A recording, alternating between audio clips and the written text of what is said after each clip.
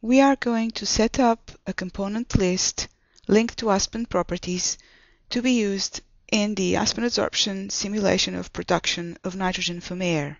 We start by going to the Simulation Explorer and looking in the Component Lists folder. We double-click Configure Properties and the Physical Properties Configuration menu comes up. Select Use Aspen Properties System and you can see there are three options available.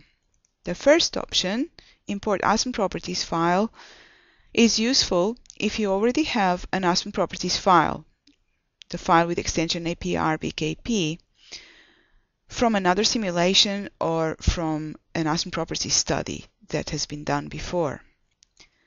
The second option, Edit Using Aspen Properties, actually starts the Aspen Properties graphical user interface, and you can then start defining an Aspen Properties file. Once you finish defining and generating the module, this file will be saved and embed in the simulation file. The third option, Use Properties Definition File, is useful if you have previously generated from Aspen Properties a file with the extension APR-PPDF. This is a binary file, version dependent, and it's always going to be kept separate from the simulation file. So this is the least attractive option to use because it means maintaining two separate files, and every time you change to a newer version of Aspen Adsorption, you will have to regenerate this Aspen Properties Definition file.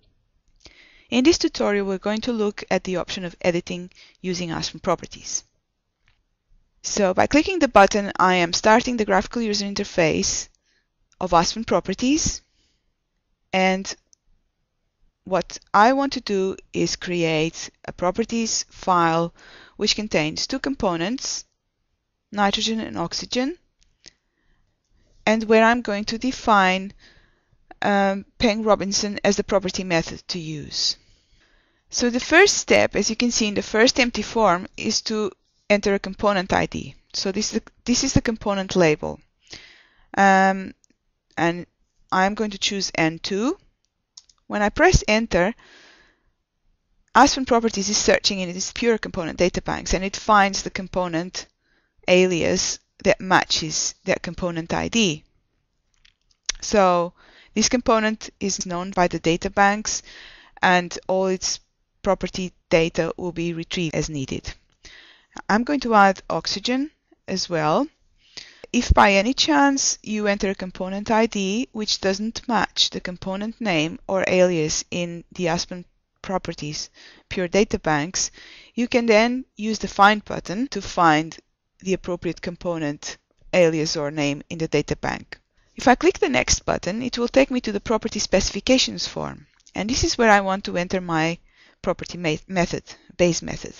So I want to choose Peng-Robinson, and I still have another empty form here, which is the binary parameter forms, because Aspen Properties will always want you to review the binary property parameters to make sure they're there. And if I click Next again, I have all the basic input for this Aspen Properties file.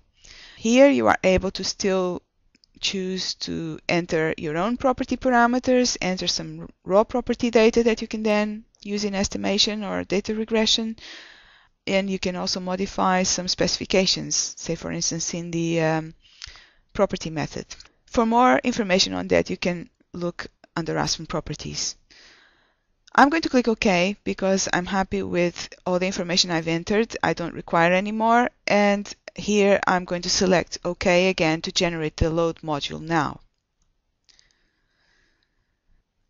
The load module has been generated. You can see at the bottom we have results available.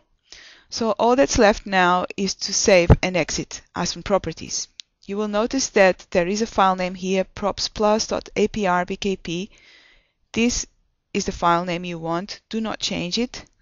You can choose File, Exit, and it will prompt you to save the changes to propsplus.apr-bkp.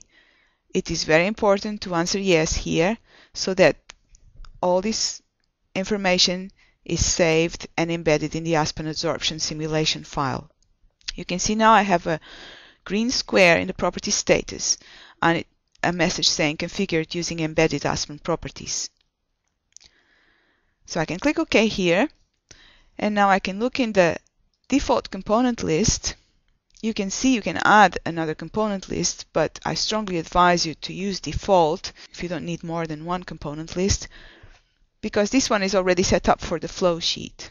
If you choose a different name, you will have the extra step of making sure the flow sheet is going to use your named component list rather than default.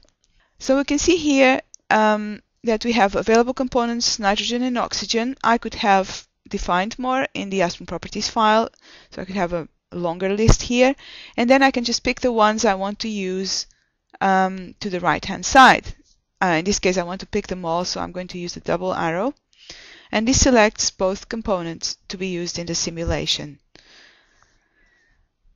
I can click OK now, and I have my simulation set up to use Aspen properties and to retrieve the properties for components nitrogen and oxygen.